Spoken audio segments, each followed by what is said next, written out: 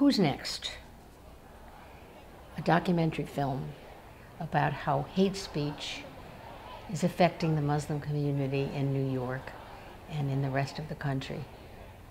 The reason I made the film takes me back to my childhood. I was lucky enough to have been born in America and am old enough to have been born here and lived here through the Second World War. My story is the same story as so many American Jews whose family escaped from Russia during the early and middle 1900s. We came because of the pogroms. We left Russia because we had to. My father was a doctor, and he had an office downstairs. We all had to be quiet during the day when he had his office hours.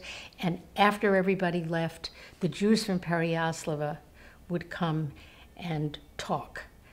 I would sit on the stairs trying to hide, listening. And my grandmother would inevitably find me, and she'd carry me upstairs and put me to bed.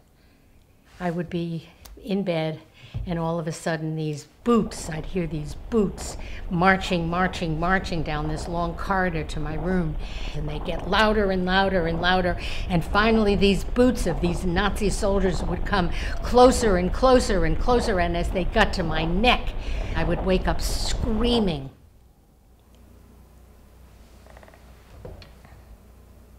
The dream stopped. The war was over. We were a part of the community, we were a part of the world, we were Americans. And I never had that dream again until Trump started running for president. The difference was, when I really thought about it, that little girl that they were trying to destroy wasn't me. It was a little Muslim girl. And I realized I was a storyteller. And it was time for me to tell a story about how hate speech is affecting the Muslim community now in our time, and that it was time for us to do something about it.